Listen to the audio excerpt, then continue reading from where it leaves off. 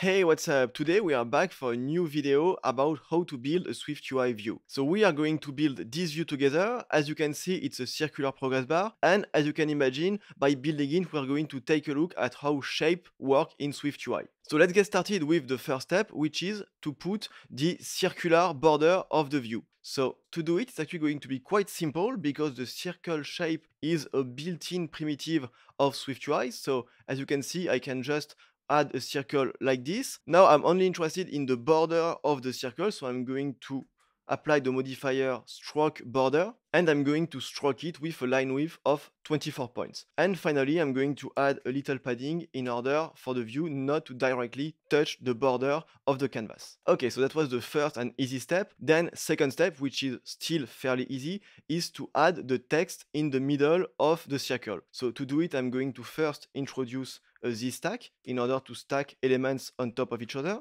So I have my Z stack. Inside the Z stack, I'm going to put my circle, and as you can see, the padding, I'm going to apply it to the Z stack directly. So now in my Z stack, just after my circle, I'm going to add a text, and to keep things simple for now, in the text, I'm just going to add some hard-coded value. Of course, that's just a placeholder, then we're going to actually format a numerical data. So I have my placeholder of 25%, I just have to style it, so I'm going to give it a font, and it will be a system font of size 64. So it displays as I want, and just as I was saying, now I want to have some state that I can format in my text in order for it to, well, be updated whenever the state, so the percentage, evolves. So I'm going to introduce some state in my view. So I use the property wrapper at state. So I'm going to store a progress. It's going to be a double, and I'm going to give it an initial value of 25. And then I'm going to update my text, and in the text I'm going to format the progress into a string. So here I'm using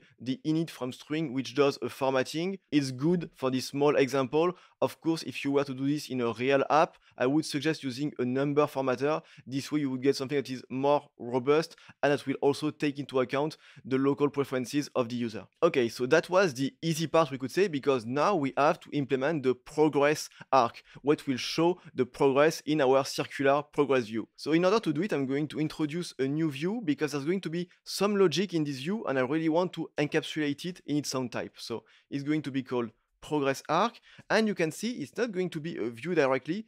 Instead, it's going to be a shape because we're going to use the functions to draw a shape. So when you have a shape, you want to implement the function draw path in rect. And we're also going to store the data that we need in order to display our shape. So here the data is the progress, which is a double. Okay, so let's start implementing our path. So first, we're going to need to compute some data in order to draw the circle arc. So first, we want to know which is the diameter of the arc. And the way to do it is that we take the minimum between the width and the height of the rect in which we're drawing our shape, and then we subtract 24 in order to take into account the width of the circle that we have already drawn onto the screen. Then, using the diameter, we compute the radius of the arc, so it's very easy, just take the diameter and divide it by 2. And finally, we need to know also the center of the arc. So once again, quite easy to do. If you run UIKit code before the days of auto layout, maybe it's going to bring back some memories. For both the horizontal and the vertical direction, you just need to add the origin and the width and divide by 2, and this is how you get the coordinate of the center of the rectangle. So now it's time to implement the return value of the method, which is a path. So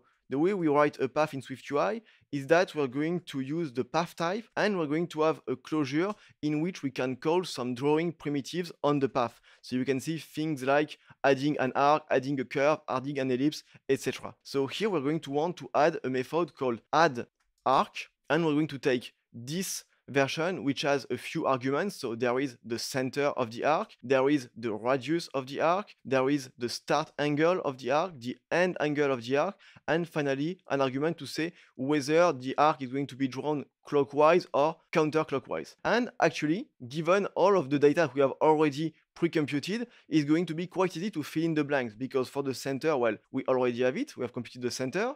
Same thing for the radius. For the start angle, it's actually quite easy because it's going to be 0. So I build an angle and I give it a degree of 0. For the end angle, so we need to do computation, but it's going to be quite simple. It's actually going to be, well, 360 degrees multiplied by our progress. And since the progress is between 0 and 1, it does the trick. And the last one, whether or not it's clockwise. And this one, you might be a bit surprised about what I'm going to do, but I need to mark it as false. So it might seem weird because if you remember, the view that we want to build is going to start here and then draw in this direction, which seems to be clockwise. But you need to remember one thing, is that in SwiftUI, in the coordinate system, the y-axis is inverted, meaning that it goes downward. So that's why you need to set clockwise to false, because when you put yourself in this coordinate system, drawing like this is actually counterclockwise. And that's it. We have now implemented our progress arc and we can start using it in our content view. So let me now update the code. So I'm going to create my progress arc. You see, I need to give it a progress as its argument. So I'm giving the progress. And now if I resume my preview, you're going to see something that is a little bit unexpected. You can see that the shape that is being drawn looks super weird and it even looks like a bug. But it's actually not the case. It's because when we draw a shape, the default behavior is that SwiftUI is going to close the shape and then fill it with black. So we do have our arc here, but then by default, SwiftUI has added this segment to close the shape and then has filled it with black. But just by adding a stroke, we're going to get the behavior that we do want to have. So the way I'm going to do it is that I'm going to add a stroke. So like this, I'm going to give it a color and a line width. So the color, I want it to be blue, and the line width, I want it to be 12, which is half the line width of the circle. And you can see that now, indeed, our view is appearing just as we want it. The only trouble is that, as you can see, the arc is starting here, whereas we would like it to start here. So that's not actually a big problem. I just need to apply a rotation of minus 90 degrees. And that's it. Now we do have our progress bar displaying just as we want. So that's cool. We've achieved our goal. As you've seen, it was rather easy once we knew which method to call, especially using the shape API. But since I think we have still some time left, what we're going to do is that we're going to try to animate also this view, because the goal of a progress bar is to be updated along time in order to reflect the progression of some action that is happening in the background, like for instance, downloading a big file. So what I'm going to do is that on my view, I'm going to add a tap gesture, so on tap gesture.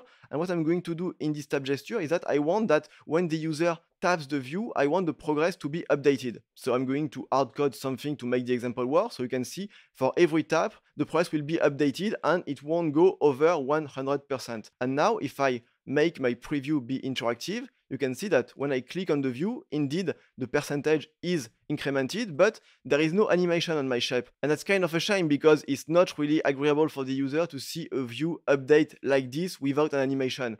So in order to make our view animatable, we're going to have to implement the animation. And you're going to see that it's actually quite easy because basically, in order to animate a view from one state to another, SwiftUI needs a way to compute and to draw all the intermediary states. And we just need to give SwiftUI the information in order to do this. So what we need to do is that we need to implement a property which is animatable data.